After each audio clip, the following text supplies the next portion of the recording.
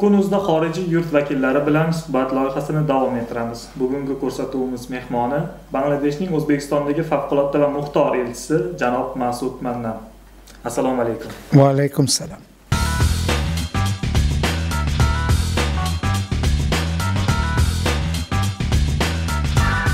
Mr. Ambassador, first of all, let me express my deep gratitude for the warm received in the embassy and to organize to have that partnership to organize this beautiful interview with you. You are most welcome. Thank you.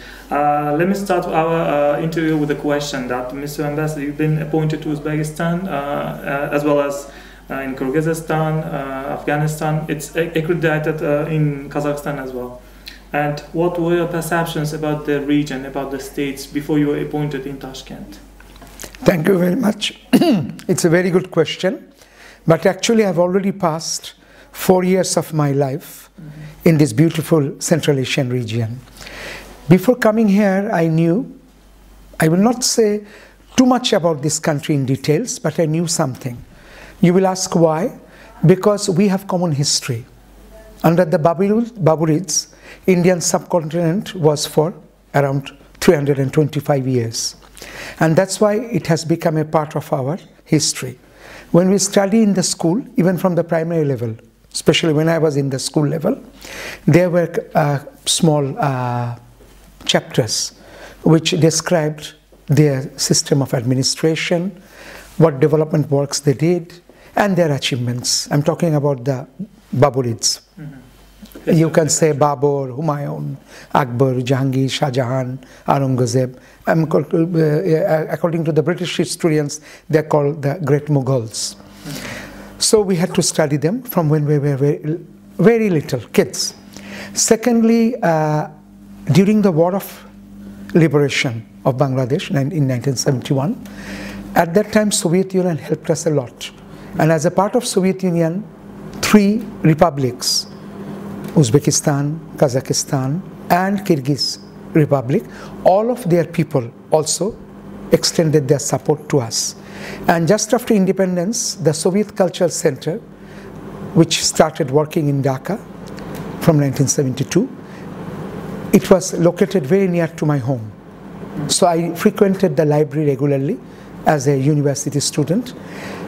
First as a school student and then as a college and university student, and learned a lot from the books about these republics. At that time there were 15 republics.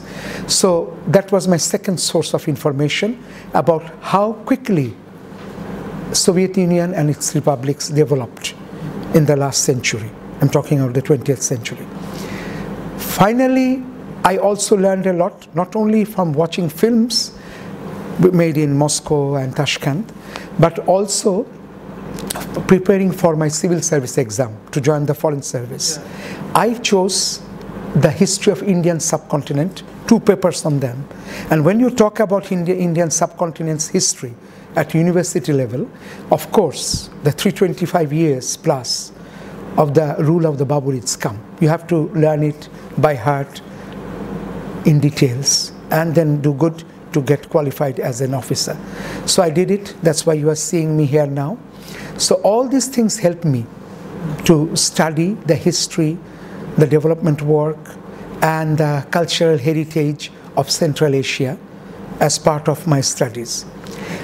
I also took personal interest, I don't know what's the reason, to learn more about the architecture and other things, which actually, I think, I guess, since we had some of the monuments and palaces in our capital, Dhaka, which was built under one of the Subedar of Jahangir, and is also known as Jahangir Nagar, since we have those establishments, I'm talking about monuments and mosques and palaces in Dhaka, maybe they also put some impression on my mind, and I started liking the architecture, the unique kind of architecture. We call Mughal architecture, you will call Uzbek architecture. Islamic architecture. Or Islamic architecture. That also gave me an idea about the Central Asian culture and architecture. Finally comes music and other things, music and cuisine. when I grew up, from my grandparents and parents, I came to know, especially about the cuisine. Whenever there was a big occasion like wedding and other things, people said these things came with the Mughals, means the Uzbeks, the Baburids. And in the old part of Dhaka city, which was, as I already mentioned, built during Jahangir's rule, actually those things came. And there are some people who still follow, because of their maybe inheritance and everything, traditional things like from that period, couple of hundreds back. So we taste all the time for big occasions something to do with Central Asia. It doesn't mean only today's Uzbekistan, it's the whole region. Because at that time it was not called Uzbekistan 500 years ago or 350 years ago. So in this way, I also learned about the cuisine, like you can call biryani, shashlik, different kind of kebabs, and also your special kind of bread that is not so known in my part, but there are something similar to it. Like especially when you talk about a naan, we call naan roti. Roti means bread. So these kind of things all came from this part of the world. And I was just forgetting to talk again about music. When you think about using instruments to play the music, a very common thing is dutar, which we call dotara. And not only in the capital of Dhaka, this dotara is very popular all over Bangladesh in the rural area. And Bangladesh still today is mainly an agrarian-based country, I mean agriculture-based, village-based country. So you can understand how popular this small instrument, dutar, is all over Bangladesh. And it also had impact on my learning about Central Asia. So in a nutshell, these are the things I knew even when I was a university student, preparing myself to become an, part of the government. I knew about Central Asia, and then I learned a little bit more just when I was appointed as ambassador, like everybody does, and came to your beautiful country. Mr. Manan, you've been serving in Uzbekistan for a long period, we may say it. And what changes you've been witnessed in Uzbekistan for this period? What are the dynamics in the economy, in politics, in society you've seen in this period? As I told, I have just completed 4 years in September this year. So to me, yes, I have seen few things. I forgot to mention that before coming as ambassador formally, I was invited by our second ambassador to Uzbekistan, Mr. Mohsen Ali Khan, to visit this beautiful country when he was serving here. And I came here first time actually in 1999, after you became an independent country out of Soviet Union. And in 1999, what I saw, the development, extent of development at that time, under the dynamic leadership of your first president, late Mr. Islam Karimov, actually when I came in 2013, I saw there have been drastic changes. Not only beautiful roads, highways, and mansions have been built, there have been total change in not only the look, but in the mentality of the people as the part of a sovereign and independent country, very proud of their heritage. Because we should remember, Uzbek people have more than several thousand years old history and history of success. And that history is not just of conquering countries, it's a history of education, science, philosophy, proud of their own religion, especially Islam. All these things together, and several thousand years, maybe within the frame, within the boundaries of Uzbekistan, it's just independent this time from 1991. But as a nation, they have been existing several thousand years. It's a big thing. So I found that thing to come back in the mind of the people when I came in 1999, that it has already started coming, and it was very distinct because the success started to pay off when I came in 2013 under the leadership of late President Islam Karimov. So that was the first change I saw, that the emancipation of people when they get the chance to be a member or a citizen of a sovereign and independent country. You can feel it. Not just the look, just the feelings of the people that they are sovereign. They represent a sovereign nation. So that I found first. Secondly, I saw and came to know on the second or third year of my stay here, from a conference where the late president reminded the people, especially the youth of your country, that you have 63% of the population very young, and they are the future, and they should not only be happy with their past and show respect to their seniors, but at the same time they should be innovative, and they should try to build a nation with new development work, new scientific innovation, and showing respect to the past and being proud of their success of several thousand years. He had a big conference where diplomats were invited. So I still remember. So that was another thing to be pointed out and to be encouraging the younger generation what to do, to guide them as their mentor, the main mentor of the country. That was another thing. Many countries forget to specially inspire their younger generation, who are actually the future of a nation or of a country. So that I liked very much. Thirdly, I was very happy to see your success, which was coming, and everybody knows that you have been good in sports and chess, all over the world knows. But the success came only 1.5 years ago in the Olympics and in the Paralympics. Unfortunately, after that, late president passed away, but he also rejoiced the success very happily, and we also felt the whole nation was happy. So that was another thing, to channelize the energy of the youth into this particular field of activity and get the success on the world stage, to involve and to explore the possibilities successfully. That is also a big thing, which was not there in 1991 or even 1999, but by 2016, last year, you already achieved it. So that was another big thing, to get the best out of your younger generation in at least the field of sports, and if you call games, then chess as well. You did very well. Finally came with the new president, Mr. Shavkat Mirziyoyev. Another big thing, dialogue with the people. When he announced his new strategy for 5 years, he already told that he will bring government close to the people and have regular dialogue. And he also emphasized on capacity building of the bureaucracy to make them more efficient and other things, and corruption free.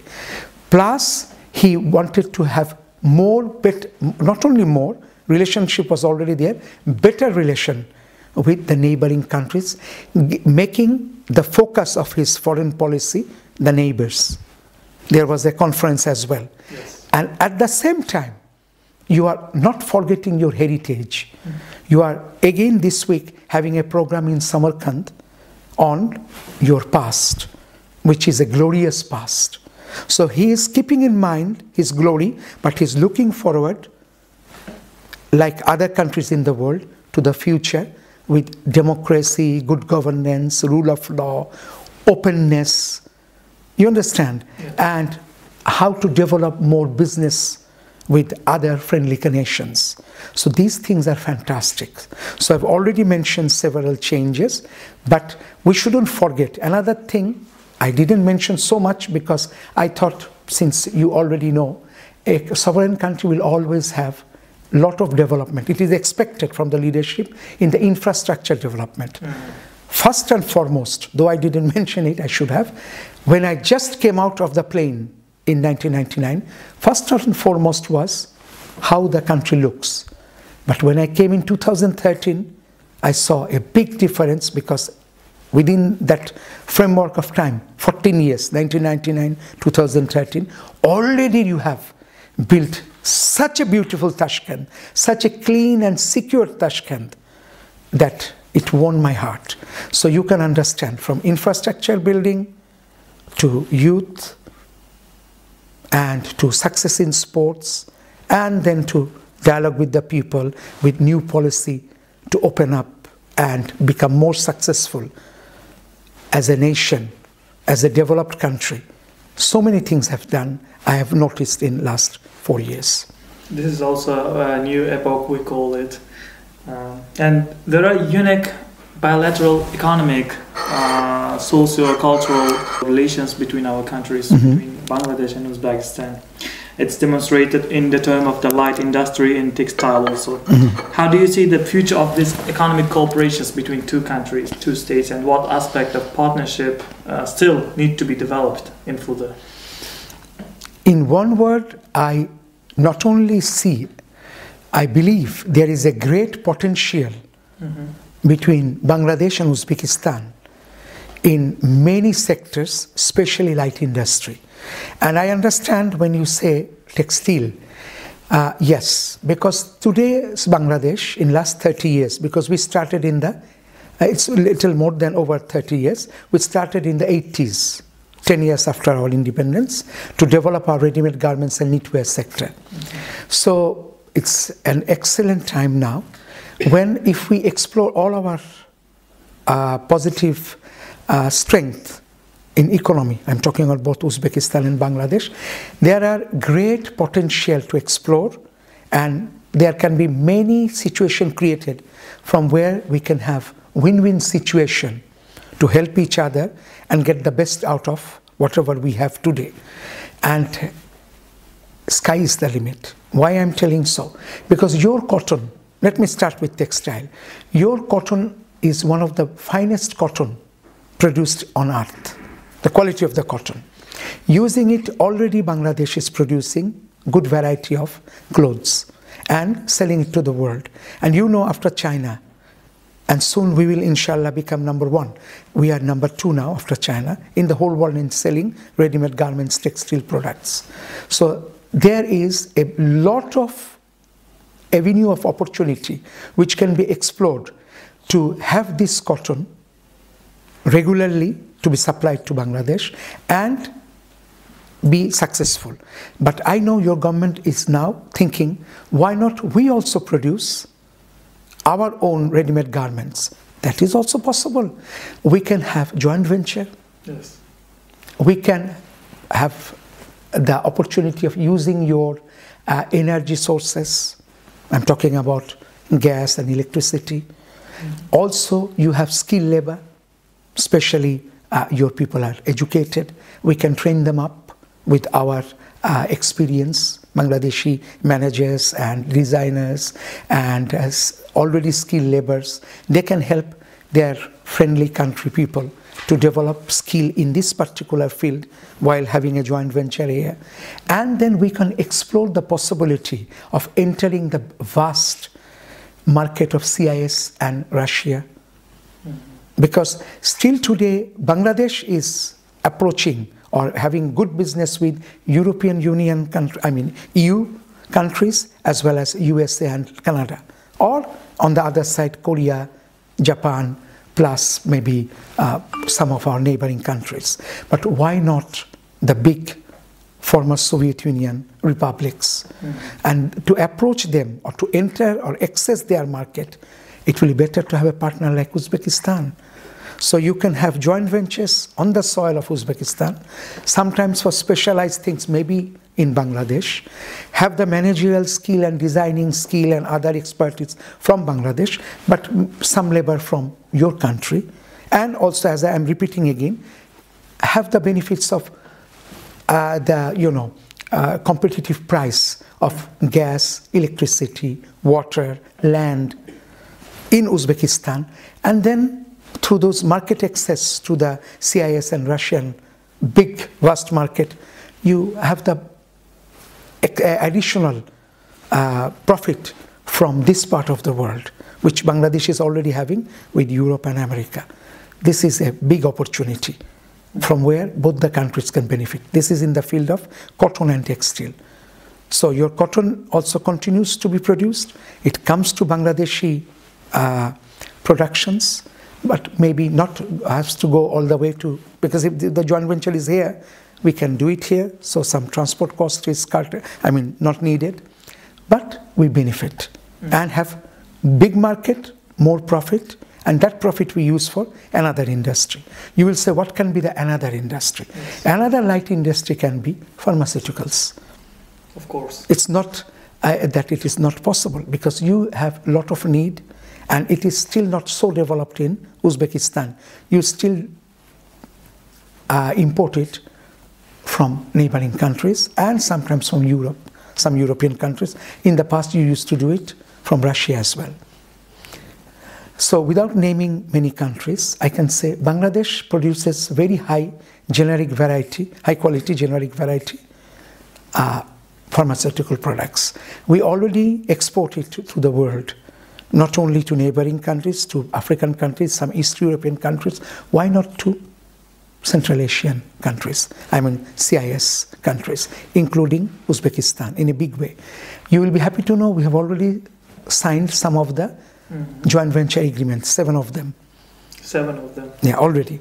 So why not materialize them now? Some obstacles are always there. Just signing things are not enough to bring out money and invest. At the same time, take back the profit. Now the new government of President Mirziyoyev have already given opportunity to repatriate the profit. Yeah. You know that. So why not explore or avail those opportunities?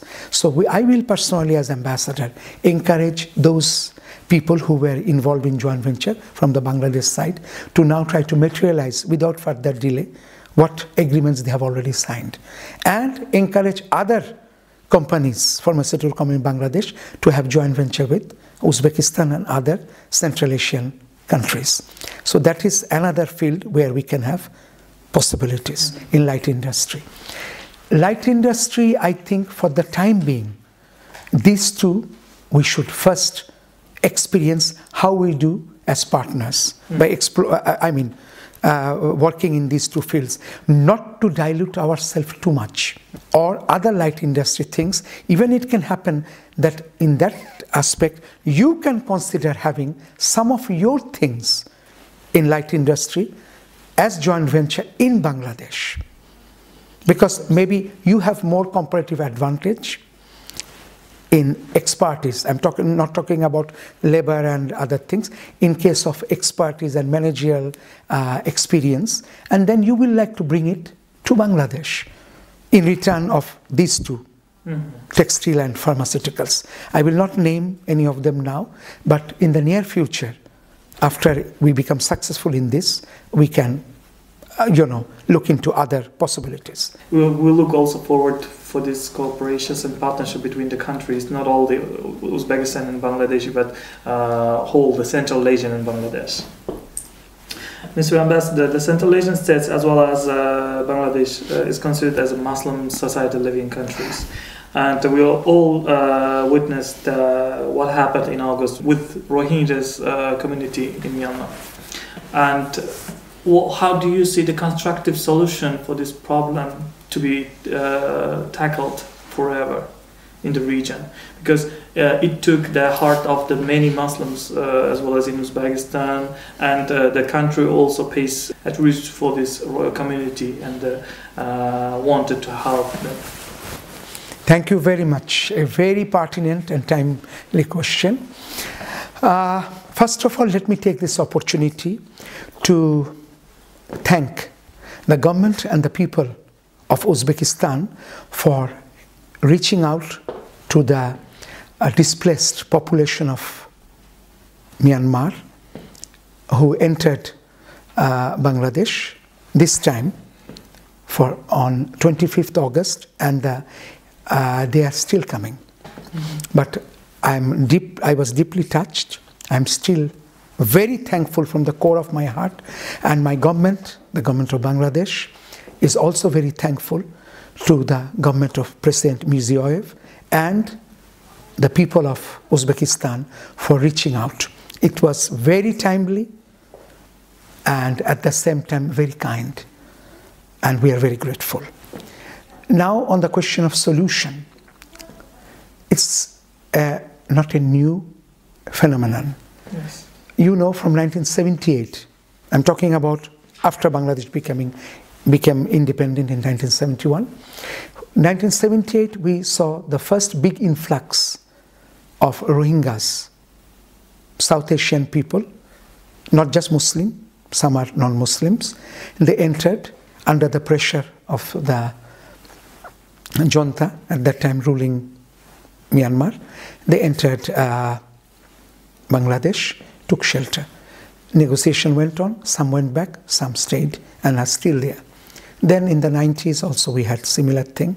It repeated several times. This time it is a very big number of displaced population coming from Myanmar. For sure they are the population of Myanmar. Whatever the people say, since they are neighboring people, like you have in your neighborhood, people of same look, but they are not Uzbek. They live on the other side of the border, they were born there. Maybe they look alike because once upon a time there were no borders. There were intermarriages. But now, from 1948, Myanmar, previously known as Burma, is an independent country. And this is 2017, going to be 2018 soon. So 70 years of independence. 1948 to 2018, now 69 years. How can it still not think that these people who have been living there for centuries, were born there, are not their citizens? This is not a kind consideration. People, after a few years staying somewhere, having commitment, having legal protection, and at the same time serving that nation, eventually, according within the rules of the country, there are options. They become citizen of that country. Everywhere in the world. I think Myanmar is no exception. But what Myanmar is doing now, they're pushing many, not one or two people, more than 500,000 people, as our Prime Minister said yesterday in a meeting to the Commonwealth Parliamentary Association of a meeting in Bangladesh, that more than 600,000 people, displaced Myanmar people, have already entered Bangladesh. Almost 700,000. It's a big number. Soon it will reach in this way, million. It's not a normal situation. That's why, as you said correctly, we also want a permanent solution. It is happening from 78, the big influx. Every few years, the size is growing of displaced population. There should be a permanent solution. I'm a career diplomat. I'm not a person who forecasts the future. But I think this should be done through understanding and negotiation between the two countries with the help of friendly nations under the auspices of United Nations. There are many points.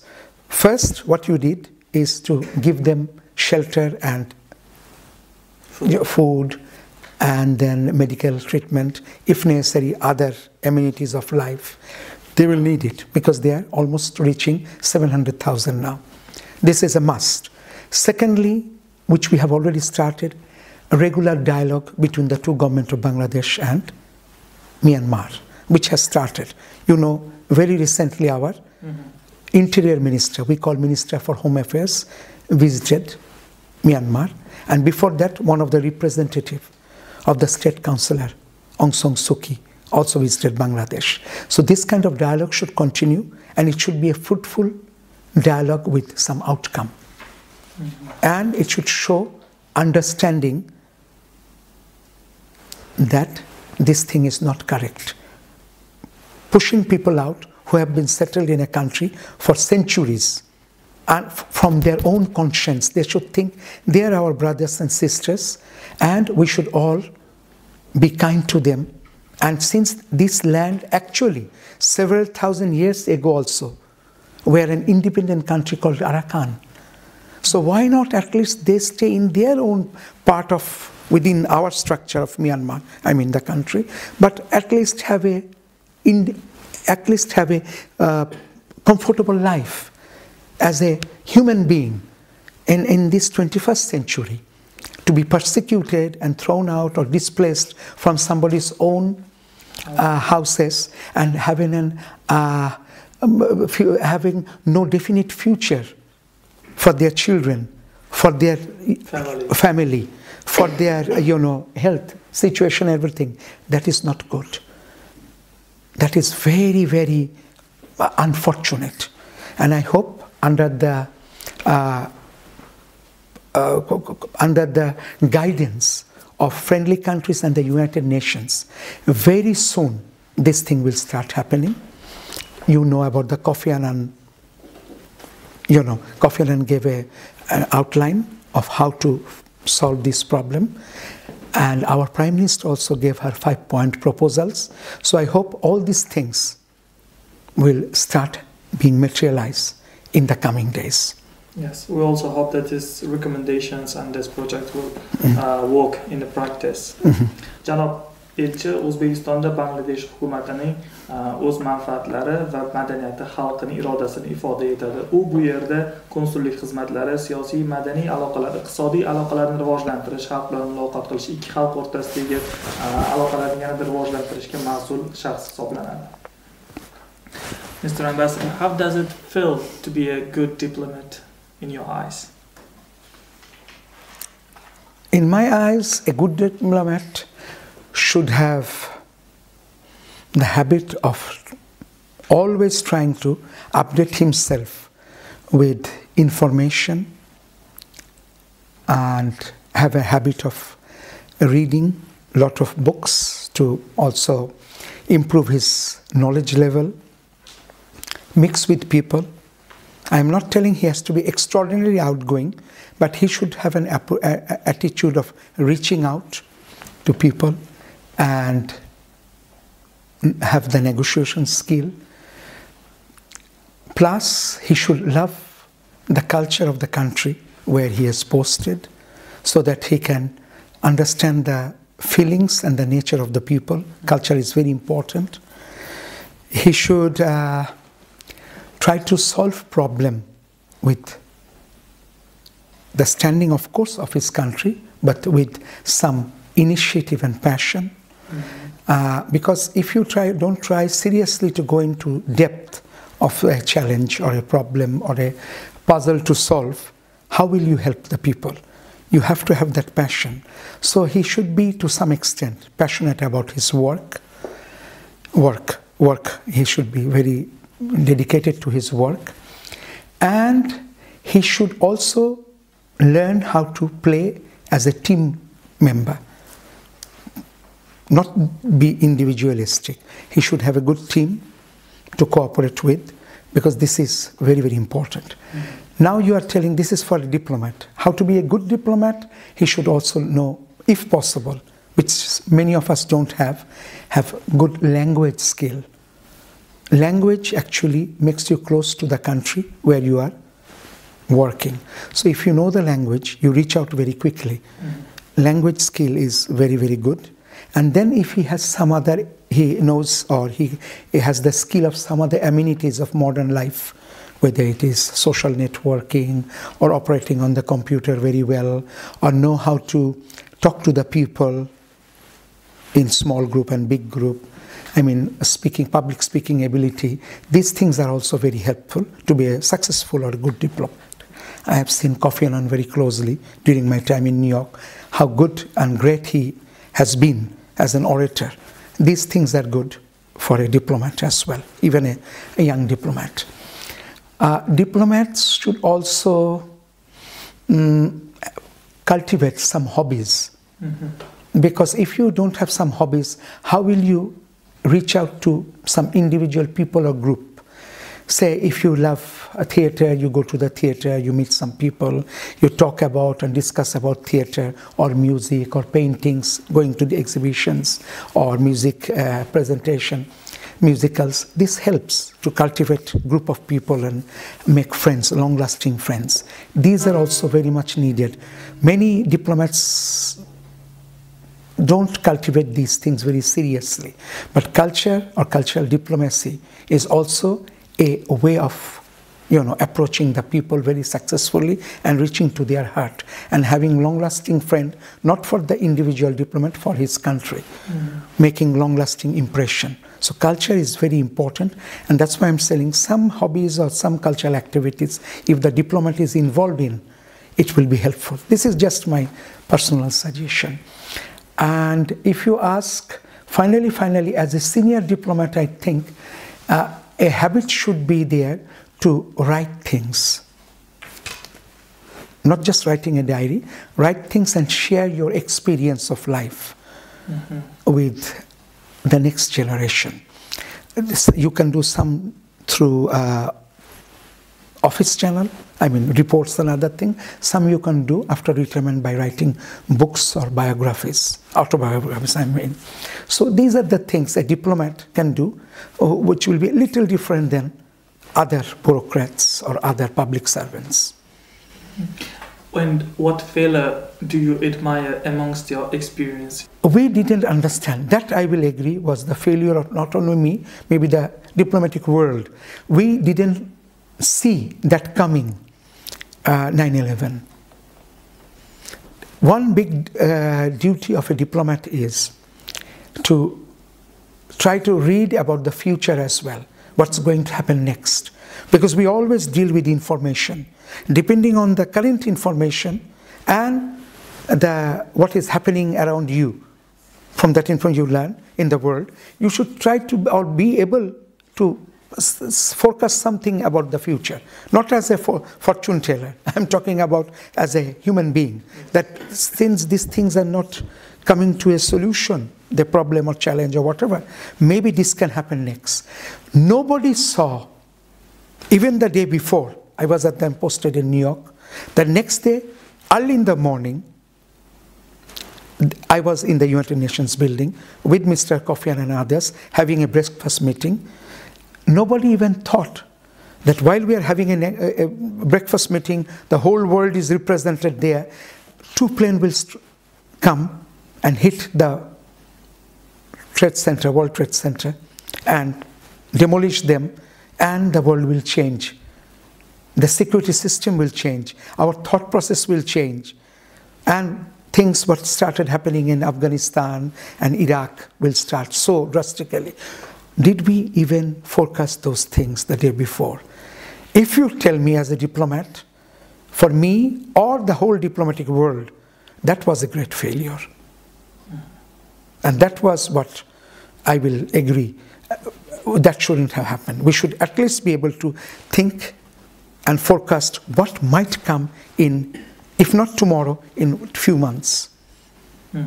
That should be a big task for a diplomat. Thank you. And your passion and wishes to the nation of Uzbekistan and the whole countries of the Central Asian states? My best wishes to the people of Central Asia will be to, as you said correctly, to collaborate among themselves, the 5 countries, to extend themselves to neighboring countries and collaborate with us. We are friendly nations. Through the Baburids, especially, we are sharing the same history. We have many things of similar nature, like we speak language where you have many words similar. We enjoy the same cuisine, culture, religion. Why not? We collaborate more, have more economic understanding and integration, and face the world together positively with business and culture. Yes. This is my clarion call to the people and the governments of Central Asia and beyond. Mr. Ambassador, thank you for your fruitful, meaningful interview talk and receive in the embassy. We hope also that this cooperation and partnership will last for centuries, for a long time. And the bilateral relations between Uzbekistan and Bangladesh will grow and will show that higher facts and dynamics. You're welcome. Thank you. Thank you. Thank you.